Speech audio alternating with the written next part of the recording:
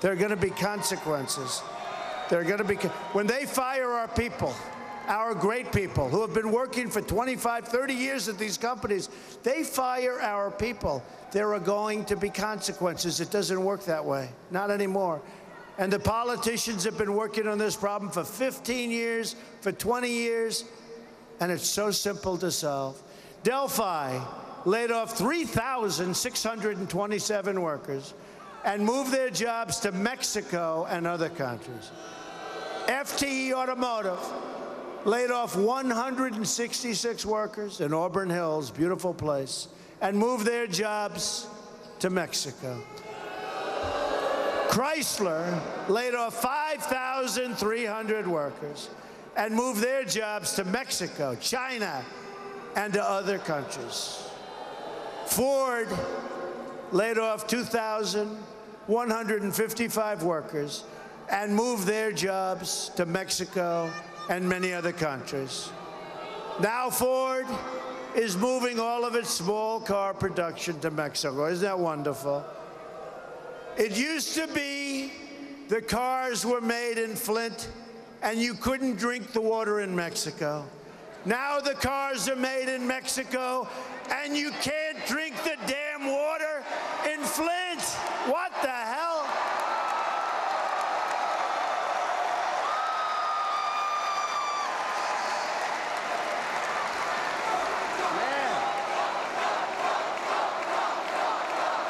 Unbelievable. Unbelievable. Is that true, though, or what? Unbelievable. You know, I have a friend. He's the biggest in the world at building plants. That's what he does. He builds plants. If you said, build an apartment, he wouldn't know what to do. He builds plants, the biggest plants in the world, most sophisticated plants, all kinds of plants. I said, how are you doing? He's from this country. Loves this country, loves this whole area, loves you people. He wants to do them here. So I said to him, let me ask you, how are you doing? He said, unbelievable. I said, oh, that's good. That's good. Where are you doing well? Mexico. I said, what about our country? Not so good. He said, Donald, you have to see what we're doing in Mexico. We're building some of the greatest plants anywhere in the world. And I said, isn't this sad? Isn't this pathetic? We're going to change it around. I want Mexico to build great plants, but we're going to build great plants also. It's got to be a two-way street, folks. Got to be a two-way street. And right now, it's a one-lane highway right into these other countries. They take our money. They take our jobs. They build their plants. They build their factories. We end up with unemployment and drugs. That's what we end up with. Not going to happen any longer. A Trump administration will stop the jobs from leaving America, and we will stop the jobs from leaving Michigan. That I can tell you 100%. If Ford or another company wants to fire their workers in Michigan and move to another country and ship their products back into the United States, I will pick up the phone myself if I can, because I love it. They don't want me to do that, folks. I want to do it. It's so easy. I love doing it. It's like I'm a natural. But I'll have plenty of great representatives. But I'm going to do it every once in a while. I don't care, because I love it. We'll be calling the executives at Ford or whatever company is, and we'll tell them very nicely that if they want to move their factory or their plant to another country, they will have to pay a 35% tax when they sell their cars or their product back into the United States through what will soon be a very, very powerful border. So they'll pay a tax. And here's what's going to happen. 100%. Nobody's moving, folks. They're not going to move. They're not going to move, okay? Just think of it. Don't worry about it. We'll build a wall. Don't worry about it. A Trump administration will renegotiate NAFTA. And if we don't get the deal we want, we will terminate NAFTA and get a much better deal for our workers and our companies, 100%. We will also immediately stop the job-killing Trans-Pacific Partnership, which Hillary Clinton called the gold standard. And she lied. Look, she lied during the debate. By the way, did Trump win the debate? Did Trump win the debate? And by the way, he's here. Did Mike Pence win the debate?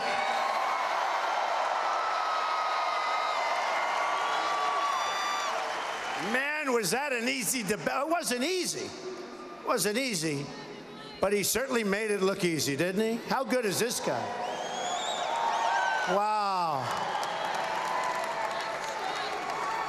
Honestly, I felt so sorry for Tim Kaine. That was like a great football team playing your local high school football players. So Hillary lied about it. She said it was the gold standard, and we caught her in the lie and all of that. But when you think about it, it is the gold standard. It's the gold standard for the other countries, not for us, for the other countries we're doing business with. Can't do it. Hillary will pass the TPP. She will absolutely pass it, which will destroy the rest of the auto industry. Believe me, it will, just mark my words, it will destroy. They don't even talk about currency manipulation in TPP, and they didn't want to because it was taken out, because some of our politicians wanted it taken out, their #1 weapon. They wanted it taken out because the special interests take care of our politicians, folks, but they're not taking care of me. I've spent a fortune on this campaign, and I'll tell you, I told this to Mike Pence. If we don't win, because everyone's saying unbelievable, unbelievable, it doesn't matter if you win or lose, there's never been a movement like this. I said, let me just tell you, stop right there. If we don't win, this will be the single greatest waste of time, energy, and money in my life. We have to win. To do what we have to do, we have to win. We can't just have something that looks wonderful in the history books in 30 years. As part of our plan to bring back jobs, we are going to lower taxes on American business from 35% to 15%. Stop and talk to them about what's at stake in this election, because North Carolina is key. And it's not only important for our election. Are you ready to elect Roy Cooper as your next?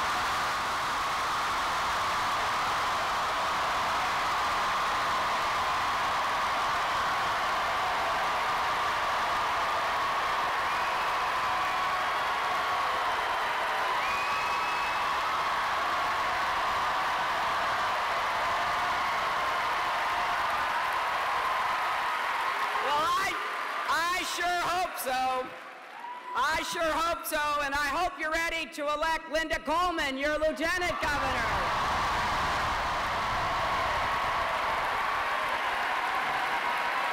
And how about Dan Blue III for state treasurer?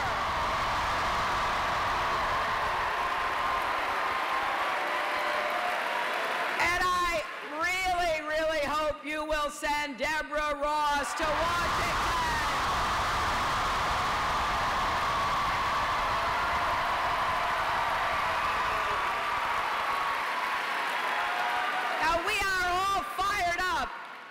When we were with the President and Michelle in Philadelphia, you know, the President was talking about how absolutely consequential this election is, and of course it is. I really believe it's the most important election of our lifetimes because we've never had a clearer choice. Never.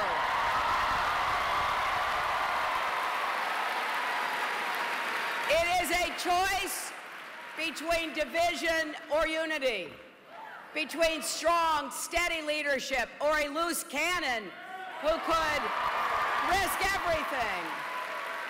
It's a choice between an economy that works for everyone, not just those at the top. And it is a choice that really goes to the heart of who we are as Americans. What I saw before I came in and what I see now is a sense of potential, of joy. There is no reason, my friends, why America's best days are not ahead of us if we reach for them together.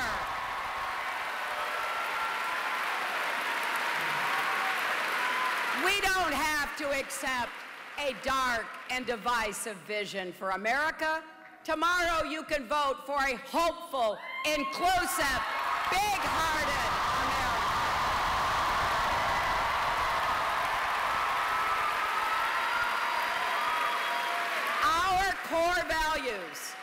Our core values are being tested in this election, but my faith in our future has never been stronger. I love our country, and I believe in the American people. And I know if we bring everyone together, we can set goals and we can move toward them, and we can feel that sense of accomplishment that comes with being part of something bigger than ourselves.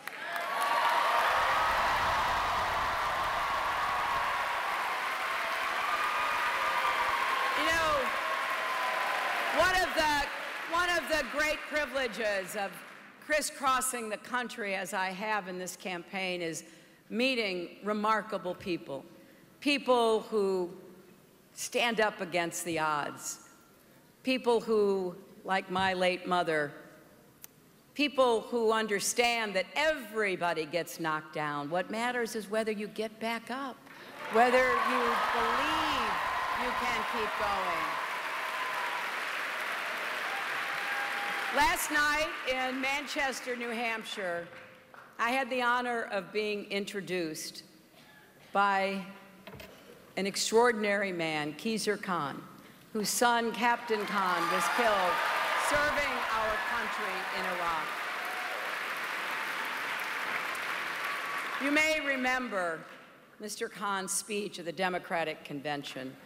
And again last night, he reminded us of the responsibility we all share to protect. You're watching BBC World News, and what you're seeing in the two screens, of course, the two main contenders to become the 45th President of the United States of America.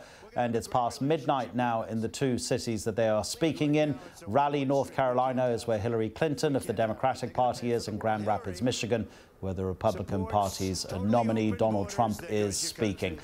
We've been hearing from both candidates. Let's return for the moment to Donald Trump, who's been talking for more than 20 minutes now. He was murdered by an illegal immigrant, deported at least 5 times. A Trump administration will end this nightmare of violence and end it quickly. We will stop illegal immigration, deport all criminal aliens, and dismantle every last criminal gang and cartel threatening our wonderful citizens. We're going to do it easily, quickly. We will also repeal the Obama-Clinton defense sequester and rebuild our badly depleted military. There haven't been many times when we needed more. I'm honored to have the endorsement of more than 200 top admirals and generals and 22 Medal of Honor recipients, and that list just grew a lot larger today.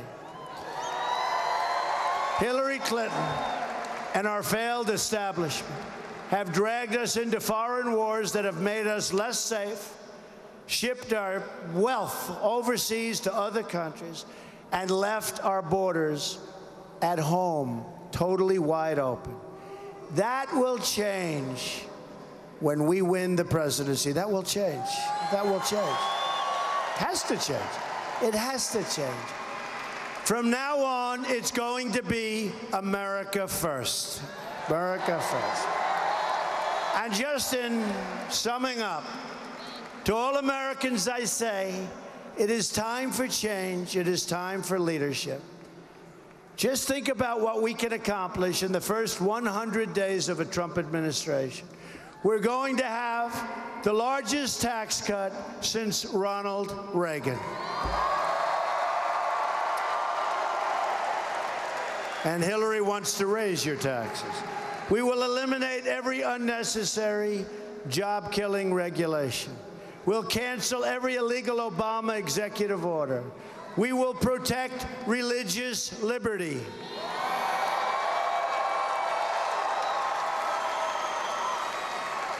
And yesterday it was Billy Graham's 98th birthday, meaning an hour ago. Yesterday meaning an hour ago. But he's a great, great man, and his son Franklin has been so amazing. But I wanted to mention Billy Graham, 98 years old, amazing. Donald Trump is speaking in Grand Rapids, Michigan, where actually President Obama was just a few hours ago in Michigan. But let's go back to North Carolina now, an important state this is, in Raleigh there. Hillary Clinton is speaking, and we can listen to her now. If you believe we need more fairness in our economy, to raise the minimum wage, because no one who works full-time should still be in poverty, then you have to vote. If you believe we need to do more to support working families with affordable child care, paid leave, and equal pay for women,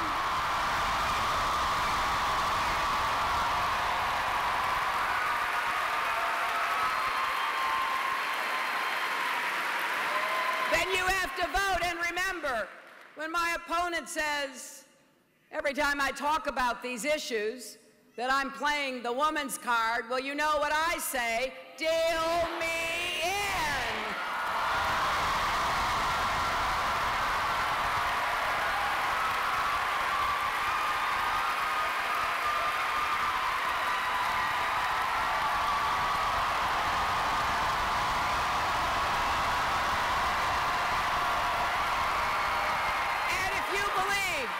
If you believe all kids deserve good schools with good teachers, no matter what zip code they live in, you have to vote. And if you believe college should be more affordable, you have to vote. Hillary Clinton getting lots of cheers because, of course, she is speaking specifically to her supporters. And it's almost as if they're slugging it out live on television. Not that one knows what the other is saying, although the messages are certainly not new. Let's go to Mr. Trump. As one people under one God, saluting one American flag, right?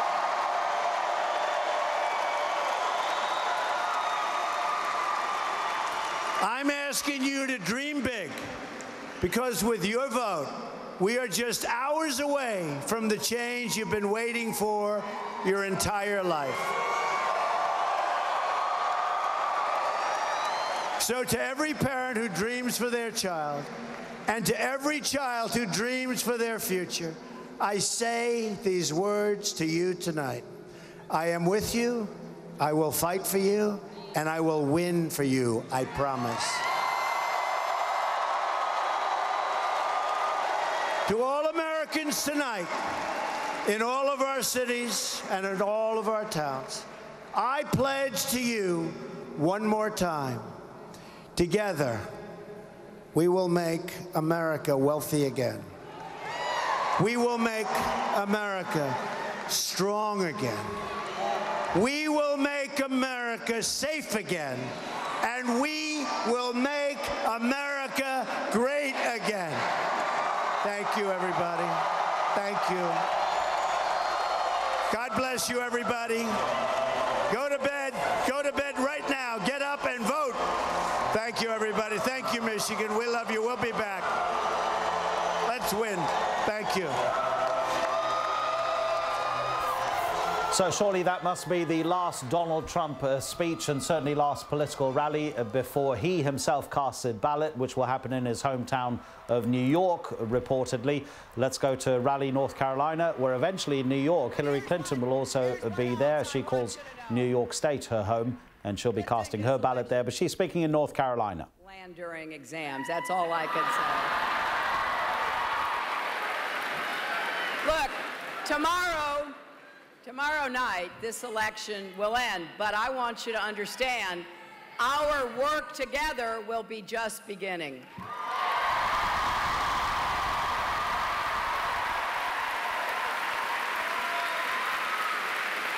We have to bridge the divides in this country. As the Bible says, we have to repair the breaches. We've got to be willing to start listening to each other again, respecting each other again.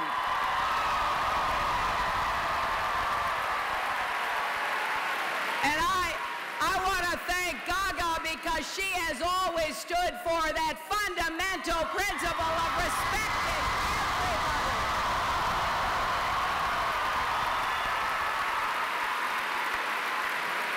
So I want you to know, and I want you to spread the word, I do want to be president for all Americans, not just some, not just the people who support me and vote for me. I want to be president for everyone because we all have a role to play in building that better future for our country and for each of you.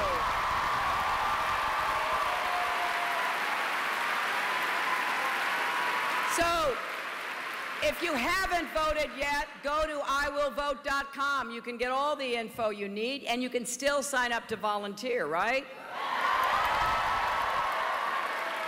Go to HillaryClinton.com or text JOIN, J-O-I-N, to 47246, or stop by one of our offices. We would welcome you to help make sure everybody gets out to vote tomorrow. Because none of us want to wake up Wednesday morning and wish we had done more, right? And years from today, when your kids and grandkids ask what you did in 2016 when everything was on the line, you'll be able to say, you voted for a stronger, fairer, better America.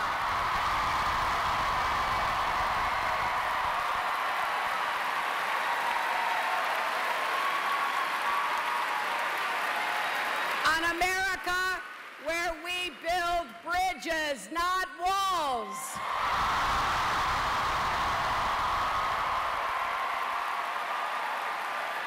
And where we prove conclusively that yes, love trumps hate. Thank you.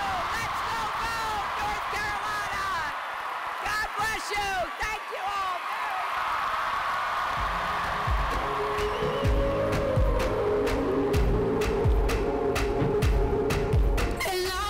Hillary Clinton, who, the same as Donald Trump, is urging people to go out and vote because it is the 8th of November and it is General Election Day 2016 in the United States. One of these two will be the 45th President of the United States. And there is a former president, Bill Clinton, of course. Thomas Mann is Professor of Political Science at the University of California, Berkeley. He joins us from there now.